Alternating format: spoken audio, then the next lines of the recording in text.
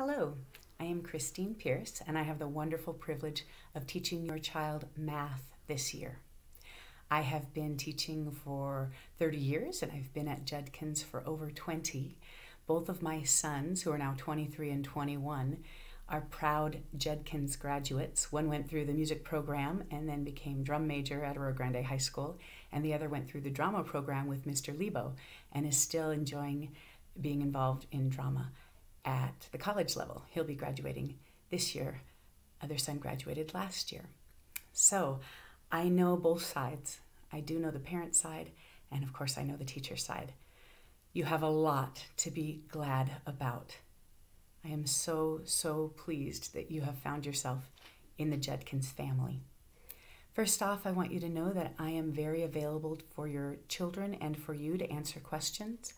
I am easily giving my phone number out, and I've saved many contacts in my phone. Please call or text me whenever you have a concern, and I will get back to you. You will not disturb me. I don't keep my phone near me when I'm trying to relax, but if I have my phone near me, then hopefully I can answer your questions quickly. My number is 805-710-6571. 805-710-6571.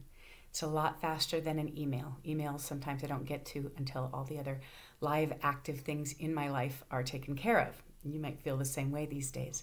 So putting you at ease is my number one priority. Putting you, meaning your child and the parents, at ease.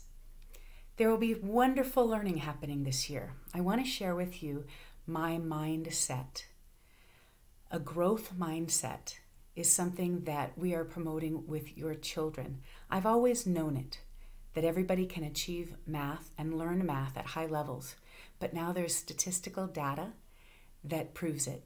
So we want to share that. There's a wonderful British mathematician. Her name is Jo Boaler, and she's out of Stanford, and we're going to be sharing all the wonderful knowledge that she has gained more recently on how the brain actually learns and builds and how it affects math specifically. I know that some parents may not have this information. And also, I've been teaching now at Judkins for 21 years since my son Tony was 3 months old.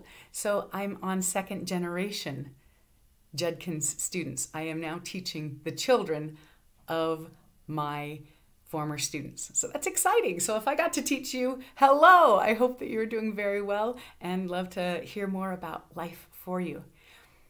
But as we learn these new things, we don't want to embrace old ideas, we want to embrace the new ideas. This year in math, your child will be reviewing and learning everything from whole number addition all the way through basic geometry.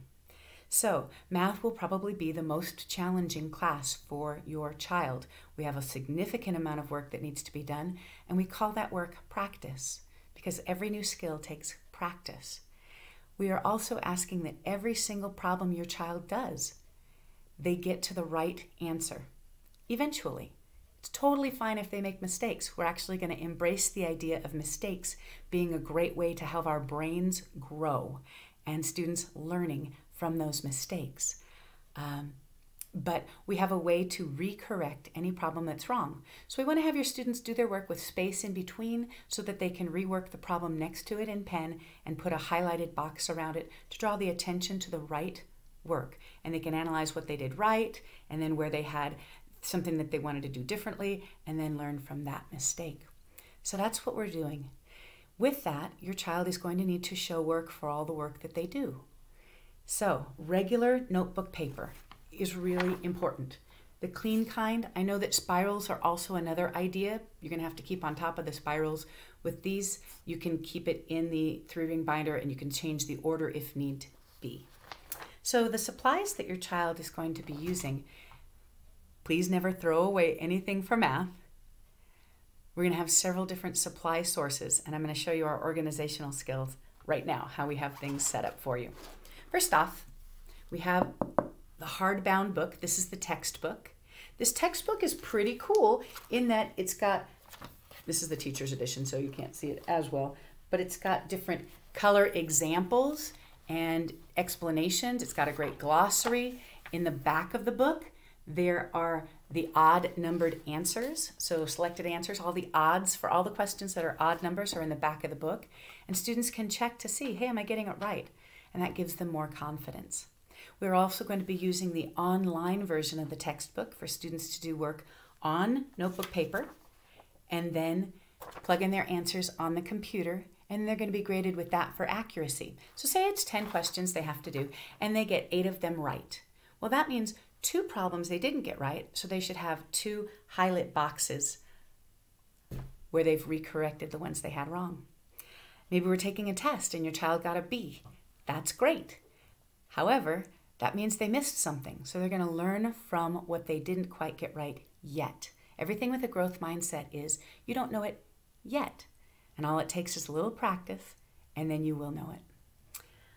If you've seen the students doing around the house the skip counting, that's really important. One of the basic things that students need to come to me with is a fluency in math facts for multiplication, from 1 times 1 up to 12 times 12. So I use music. I'm actually a voice major. I love to sing, and I use music to help the students understand and remember what we're doing for the math. There's a lot of foundational skills that I want to make sure are solid, rock solid for your child in the future. For example, whole number operations, decimal operations. We've been doing those with the window quiz. That stands for whole number and decimal operations. Fractions, we've just started reviewing fractions. And integers. Integers are positive and negative numbers, and that's what we're going to do in Chapter 1. So we're going to be using the online textbook and the hardbound textbook as resources. But then we've got another wonderful resource from our book company. The book company is Big Ideas. This is our workbook. This workbook we're going to write directly in. For example, we are going to be showing steps as we go in the workbook so that students can see and take notes right in the workbook.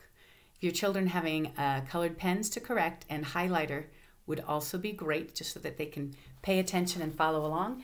And then we have lesson work where they're going to be practicing here in the workbook. So maybe we start the first few problems on this page. That's 1.2 practice. That means it's chapter number 1, section 2 on practicing adding integers. And we're going to show them how to do the work, and then they're going to do the work.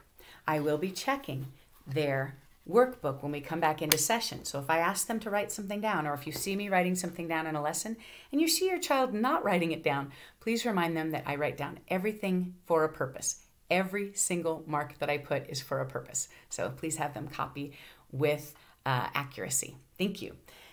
The last thing that we've got that we're going to be using is our ISN. This is called our Interactive Student Notebook. And students just received a packet from me of 48 pages. It took a while to compile these. It starts off with a table of contents. I think it's 49 pages, yeah. There are important colored pages that you'll see in here. I want to draw attention to those. Those are the most important thing. For example, if your child is still having trouble with the whole number and decimal operations, this quiz is pink in their packets, and they can work right on this pink paper to show their work, and then they take pictures of their work and send it in to me. But this is also going to stay in their ISN. It's a part of the 3-ring binder hole punched section. So, lots of good things happening with your children. I really appreciate greatly the chance to teach your children. I want to make sure that you feel at ease and you know what's happening. And I thought I paused it for a second. And that everybody is working together as a team to help your child succeed. If there's ever an assignment that your child doesn't do so well on, they will be able to do something to fix it. They'll either redo the work, or they'll get some academic feedback from me or from another colleague of mine, and then they can turn it in again. It will take me a little while to transfer grades from Google Classroom into Aries, which is the HomeLink program where you can see things, but you can always look on both to see how your child is doing. And if your child is struggling, please have them set up a time to meet with me. Happy to do it. Normally during the school year, I'm doing homework clubs, and so during this time, we'll just set up a time that helps everyone feel more confident and successful. Thank you so much. I really enjoy teaching your child and all the children that I've taught thousands now, many wonderful members of our community I've been lucky enough to teach. I am going to ask you to watch the 2 videos from Joe Boaler. One is on a growth mindset and how the brain actually is proven to be able to learn anything you choose to want to learn. And the other, looking at my notes, the other is about how mistakes help your brain grow. So I'm going to attach these to the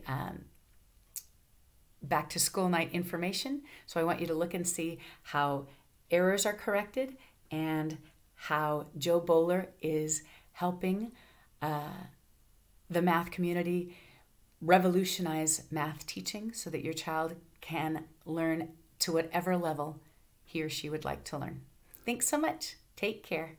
Look forward to talking with you. Bye-bye.